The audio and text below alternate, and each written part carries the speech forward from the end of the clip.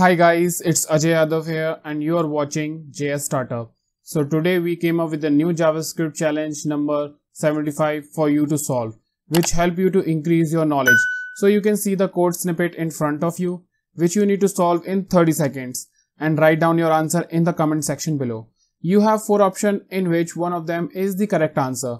Let's see how many people give the right answer. So let's get started.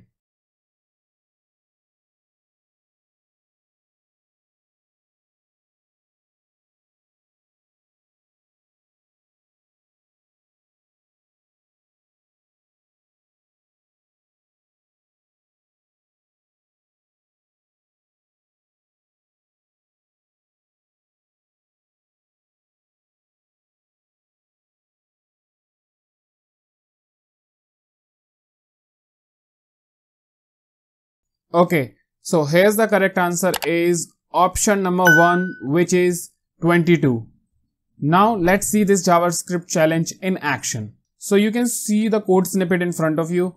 Okay, now we are going to run this code snippet. We are going to use Node. So I'm going to type node app.js. So you can see we got the output is 22. But how we got this output 22? As we can see, we have a one variable called num and we have one object. Okay, inside of our object we have two keys, which is num and the value. In the value we pass the num, so which is obviously this one, not this one, because if we want to use this one, then we have to use this dot num, then it will going to point it to the current object. Okay, so we are going to use this num here, and we are using an increment operator before it. Okay, so when we are doing sum of the object.value, object.num and the num itself, so what is the value? Object.value is the 6 because we have the num 5 and we are using an operator, so it should be a 6. Then object.num should be a 10 because we have the 10, and the last one is the num, which is the value is 5.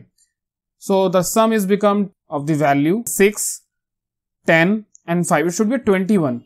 But why the output is 22? Is because when we assign the num to the value, we are incrementing it.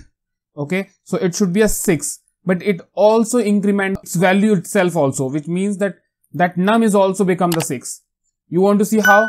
So instead of total, we are going to console two more values like this, like we are going to console the object and the num, and we are going to run this again. Let's see what's the value inside of it at the last. So you can see the total is 22. Inside an object, we have a num 10, we have a value 6, and the num which is defined outside of the object, it's also the 6 because we incremented it over here. So it also incremented this one also. It's not like at the time of assigning, we are putting the num as an incremented value. Okay. So if you want to know more about this JavaScript challenge, I have given a blog post link in the description where I explain this JavaScript challenge in detail. If you like this video, make sure to hit the like button, hit the subscribe button and click on the notification bell icon for the latest update. Please also share this video on Facebook, LinkedIn, Instagram and Twitter. Until then, stay tuned.